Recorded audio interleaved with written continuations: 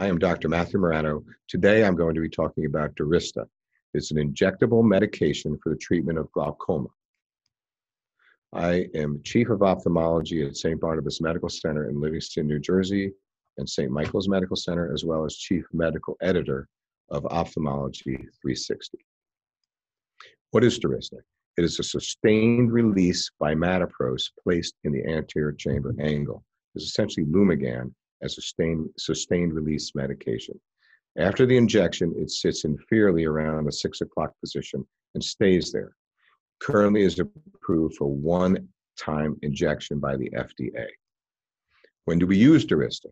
DURYSTA is used for individuals who have glaucoma with an open angle.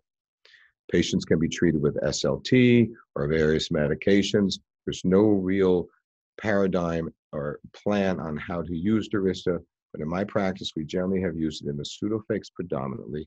Often they've had a MIGS procedure or another glaucoma procedure and or SLT.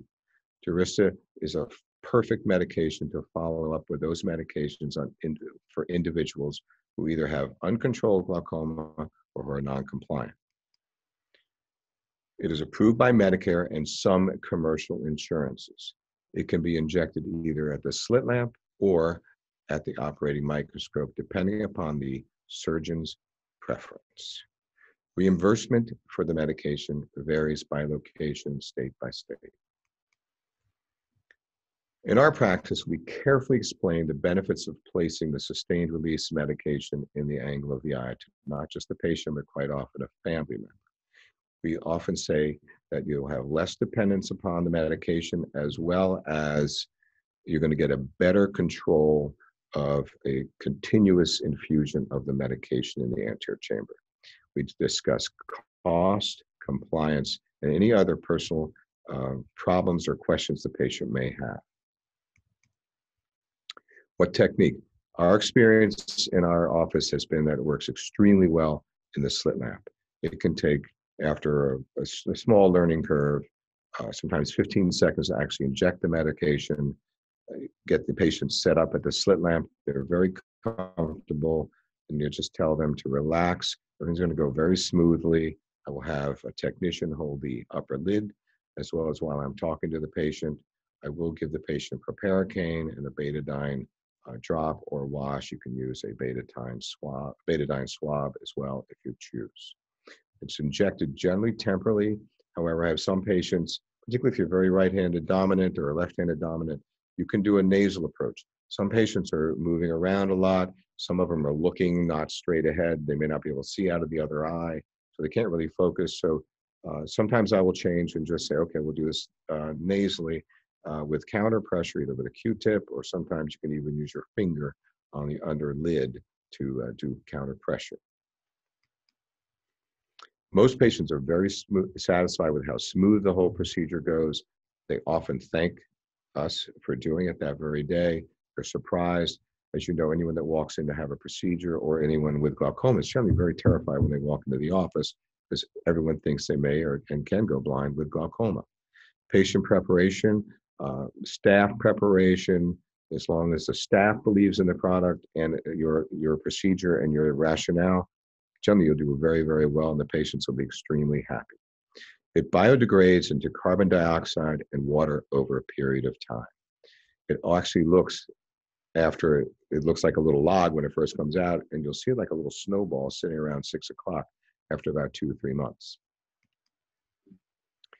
Most patients have a second DURYSTA in our practice about 2 weeks later. And I do follow them about 2 weeks after that, or 4 to 6 weeks. Initially, I'm letting them go a little bit longer. I don't let them go 3 months afterwards, just because I just want to make sure that everything is fine and that the pressure is good. The eyes, ocular surface disease is less in these individuals who've been no longer putting preservative medication on the eye, which is involved in all glaucoma drops. Ultimately, as I said, the patients have less injection, the eyes look quieter, the patients are happier, they see better. I do a fairly large number of extended depth of focus patients or multifocal patients, and they're not chasing their eyes with Allrex and Restasis or Xiidra and the other medications. They're much, much happier. The eyes look whiter. They look much more comfortable. FDA study showed when they Allergan did it, patients had a 32% drop in pressure with the Durysta, very similar to what you would get with a Travatan, Lumigan, or maybe not quite as well with a Bimatoprost.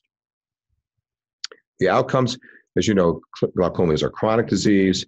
Compliance is very, very difficult for most patients. Probably 45% of the patients don't take all their medications properly. With COVID, we've had issues where patients couldn't come into the office, or they couldn't get refills, or some offices couldn't even be contacted because the answering services were too busy. Our patients are generally very gratified with the results. There's improved quality of ocular surface, improved quality of vision, and comfort. 27% of patients experience some hyperemia initially. I think that's often either from the betadine or from the proparacaine. But when they come back after their 2-week follow-up, the eyes are much, much whiter. Patients are happier, and they feel better, and even their family members think they look better.